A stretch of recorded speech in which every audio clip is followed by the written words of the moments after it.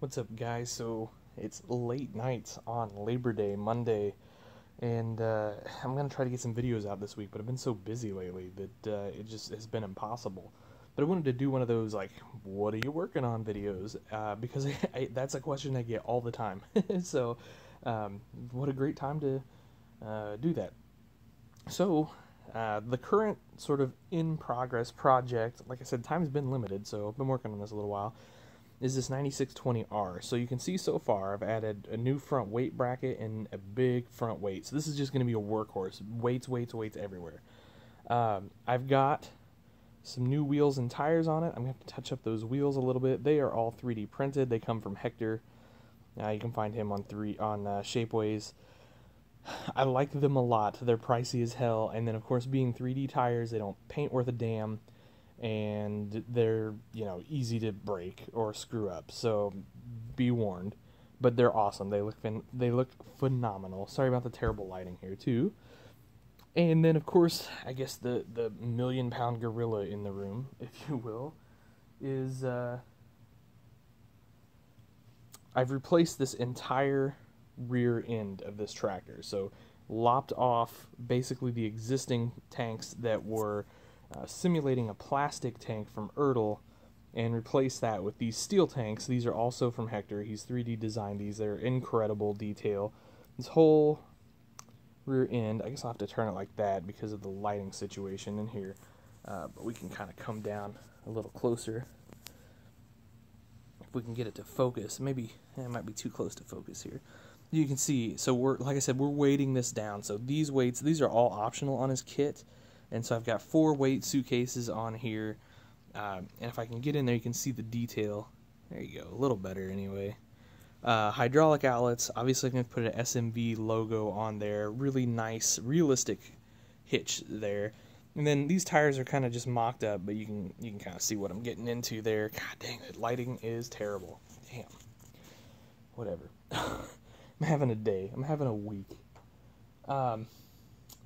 Project 2 is a Kraus disc, bifold disc. So you can see that I broke a wing. Like I said, I'm having a week.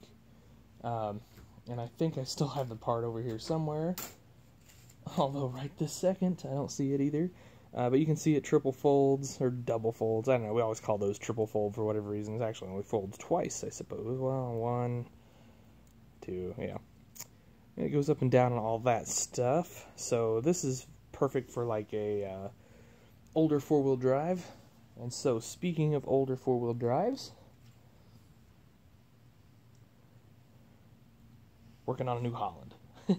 So this is an 82 series 4-wheel drive. I do have the hood for it. I've got to do all this detail interior stuff first. So I need to add my hydraulic levers and all that good stuff in there before I get too carried away. You can see I've done some of the detail painting already. I've added black where black needs to be added. The rest is gray. So I'll get my hydraulic levers in there. We'll throw on some cab glass and some door handles and all that good stuff, and we'll call it good. This is like the last of my non-detailed rear ends. Now, don't get me wrong, it's not like the new one is like that John Deere level of detail, but I've got a more realistic hitch and things like that going on there. I did this run on these tractors because a lot of guys wanted these hitches, so I did those first, and then now we're ready to...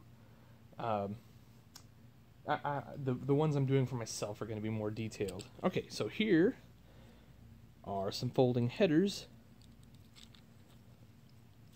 You can see how that works. So this is an IH. I don't have the auger glued in just yet, so there's some goofiness here folding it. Sorry about that. Anyway, you can kind of see what that looks like. Kind of a nice little header, I think. Got the PTO shaft. So this particular one does not have all of this outfit on the top for all the cylinders and everything. The reason being is I wanted some of these to be will be a little bit cheaper to produce, so that guys that can't drop 60, 70 bucks on a folding header can get a folding header. So I've also been working on my versatile detail kits. So that's what those look like when you get it from Shapeways. It's just kind of this mess, a mess of railing, if you will. And then here is what it looks like on the tractor. You can kind of see, like I said, lighting sucks, I know, sorry guys. But you can see all the rails and all that stuff. Got the grab rail back here on the cab even.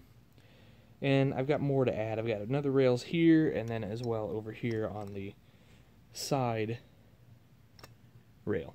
So that's kind of it. I got some Steiger rear ends I'm scratch building, but nothing close yet. And then I got this flatbed I'm gonna do real soon, I hope. So, all right, guys, that'll do it. It's kind of late, so I kind of need to get to bed. But anyway, thought you guys might want to see what I was working on and kind of see this steel tank John Deere 9620 in progress a little bit. Still got a long ways to go on it, but it's going to be sweet when it's done. So, alright guys, catch you later. Thanks for watching.